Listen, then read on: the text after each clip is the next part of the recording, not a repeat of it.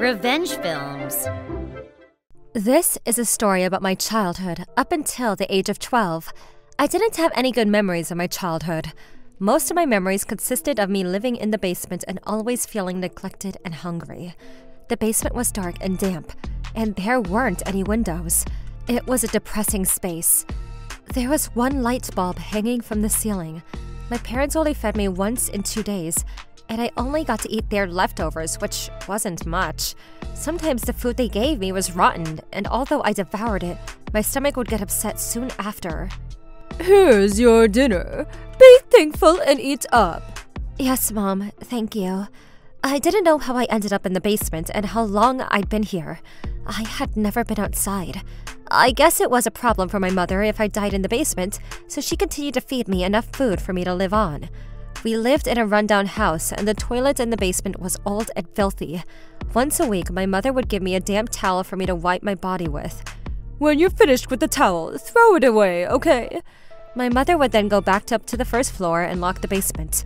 I was all alone in the basement and had no one to talk to. My mind was the only thing entertaining me.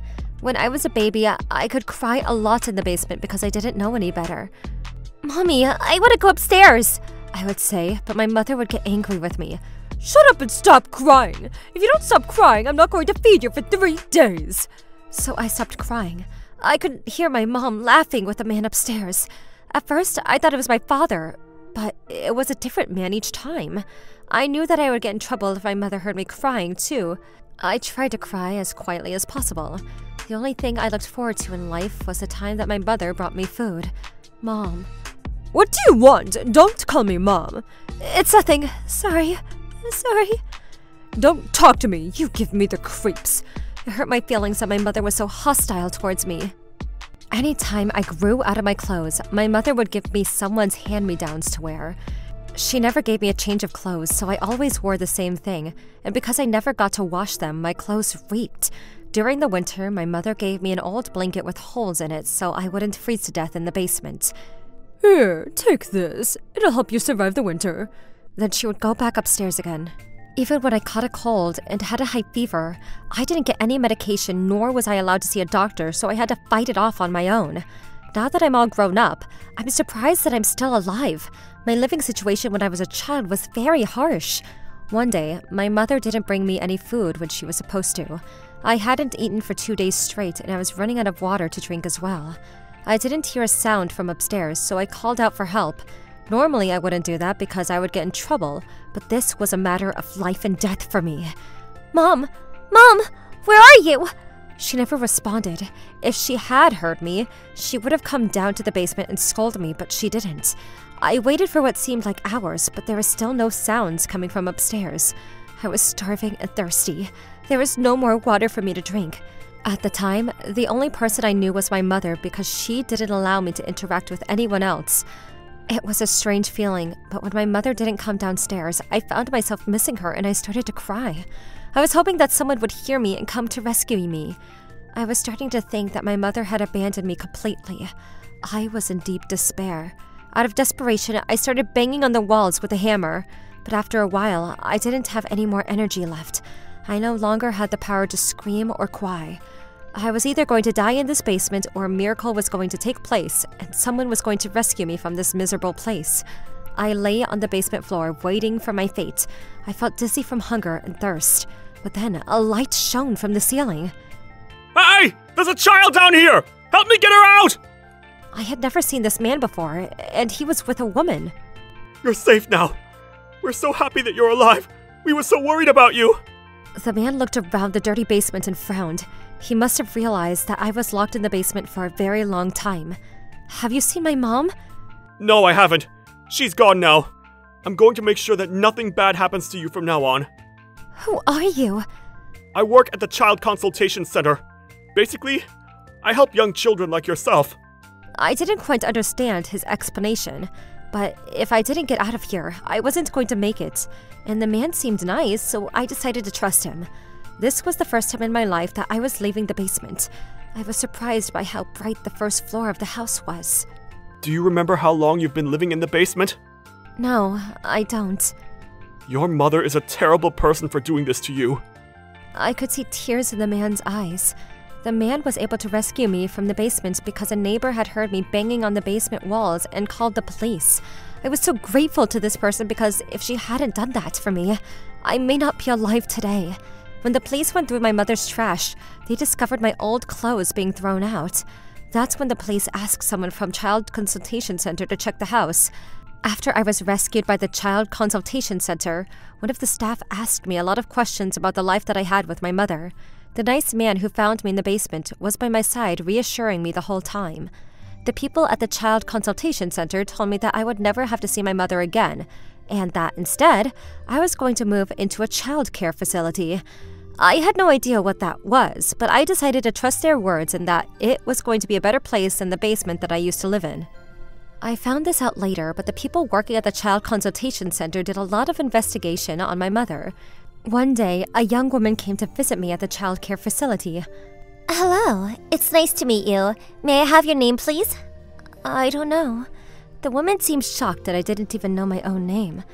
I'm actually your mother's younger sister, which makes me your aunt. I know that you've been living at this facility for some time now. I was wondering if you are interested in moving out of the facility and living with me. You don't need to decide right away. I know that this is a big decision for you. My mother's sister? I understand if you don't want to live with me. I know that my sister was a terrible mother to you. I'm not afraid of you. You seem nice. I'd like to move in with you. I finally understood that my real mother had abandoned me. I was 12 years old at the time and I still needed an adult to take care of me. I made a leap of faith and decided to move in with my aunt. My aunt filled out some adoption papers and officially welcomed me into her family. Nobody knew where my mother had disappeared to, and the police were looking for her. Once I arrived to my aunt's house, I was surprised to see how clean and beautiful everything was. My aunt had given me my own bedroom and filled my closet with some nice clothes. My aunt was married, but they didn't have any kids. She introduced me to her husband, who seemed very nice as well. They told me that they both loved kids, but my aunt was having some health issues, which didn't allow her to have children of her own. My aunt and her husband were thrilled and happy to adopt me as their daughter. It was the man from the Child Consultation Center that had discovered that my mom had a younger sister, and he reached out to her and explained to her about my situation. She felt bad about what happened to me and wanted to make it up to me by adopting me. We are so happy to have you as part of our family. Thank you for agreeing to live with us. By what name would you like for us to call you? I don't know my name because my mother never told me. My uncle seemed really sad for me when he heard this. We found out later that my mother hadn't even registered my birth. On paper, I didn't exist. In the end, the three of us talked it over and decided that my new name would be Helen. I was really happy to have a name and to have people call me by it. My aunt taught me the basic things about life so I could adapt to my new life. Things like taking a bath, using the toilet, and using the kitchen to prepare simple meals. Once I learned to do all of those things, she enrolled me into a nice school near her house. I had no idea life could be so fun. I loved my new life with my aunt and uncle, and the food that my aunt made for me every day was extremely delicious. I was so grateful. When we had the time, my aunt would bake cookies and cakes with me, and I loved her so much. A few months after I moved in with my aunt and uncle, my aunt told me that my mother had been arrested. My mother had been abusing me for several years and she wasn't going to be released from prison anytime soon. My aunt went to see her sister in jail and asked her why she abused me. My mother admitted that she had gotten pregnant and barely knew the father, and not knowing what to do, she locked me in the basement. She took all her stress out on me. My mother was a serial dater and dated many losers. One day, she found a man that was willing to marry her, but then the police tracked her down and she was arrested for child abuse. I was young and didn't know how to be a good mother. I did the best that I could. I don't know why I need to be arrested. The man that my mother had married divorced her as soon as he found out that she had a daughter and had been abusing me for many years. My mother was found guilty on all charges of child abuse. She was going to be locked up for a very long time, and I was relieved to know this. After receiving real love from my aunt and uncle, I realized just how bad my mother had treated me, and I wasn't going to forgive her ever. Over the years, I've come to consider my aunt and uncle as my real mother and father. They always treated me like their own, and I was beyond thankful. I'm currently attending my final year of university. Once I graduate, I plan on getting a stable job so I can repay my aunt and uncle for everything that they have done for me. I'm planning on saving up so I can treat them to a nice vacation. That's the least I could do for them. How was today's video? If you enjoyed it, please subscribe, like, and leave a comment. Stay tuned for more.